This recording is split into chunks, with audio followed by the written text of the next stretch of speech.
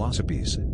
Velocipes, meaning quick foot, is a saurischian dinosaur genus from the late Triassic that may have been a theropod. Its fossils were found in the Norian age Lisauer breccia of southern Poland.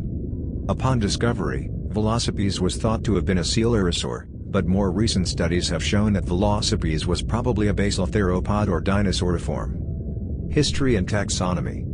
The type species, V. garicki, was first described by Huna in 1932 as a coelurosaur, based on the proximal portion of a very poorly preserved fibula that was discovered in the Lisauer breccia of southern Poland by Georg Gurk around 1898. The bone was damaged during the Second World War and was thought to have been destroyed until it was rediscovered in 2012.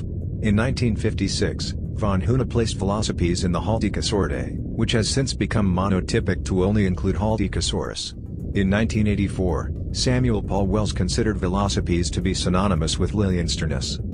A later paper, published in 2000 by Rauhut and Hungerbuehler, claimed that the only specimen of this animal was not well preserved enough to be confidently identified as part of a fibula, and classified the genus as an indeterminate vertebrate. In 2004, Ronald Tykowski and Timothy Rowe listed Velocipes as a possible ceratosaur or colophysoid. Weissampel et al. 2004, also listed Velocipes as a possible ceratosaur.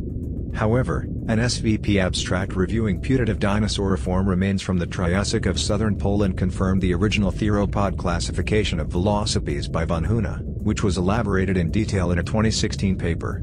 The authors considered Velocipes to have been a basal theropod or a neotheropod.